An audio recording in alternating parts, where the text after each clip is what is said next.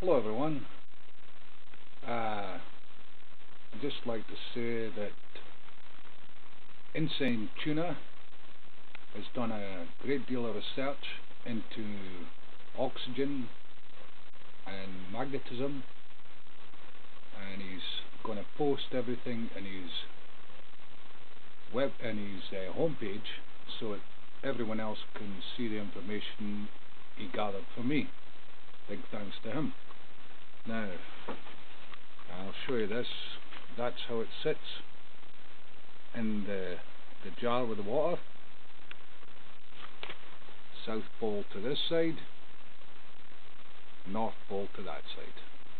Okay, this is the positive lead, and this is the negative lead. Now you'll see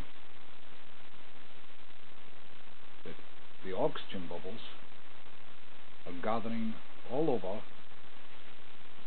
the south pole. The earth magnets are in the center, two tiny plates, one nickel, one stainless steel. The field, the magnetic field, is showing you that oxygen is paramagnetic even in water. Now there will be impurities in the water, so it'll be oxygen maybe mixed with something else, I don't know. But it's certainly showing you there's nothing on that plate, very, very little.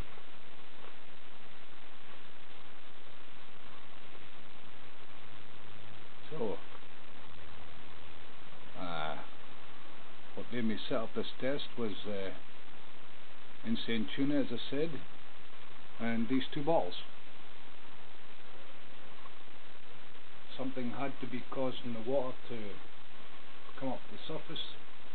This plastic bottle is probably static in there. There's magnets all over the place. And that bottle over there. The only thing that could be affecting it was the magnetic field. So, I think you'll find that this speaks for itself.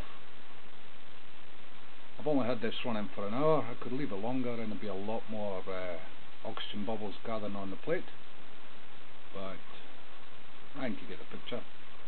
You'll see that this side of the jar also has bubbles gathering it, whereas this side is virtually none. That's it for now.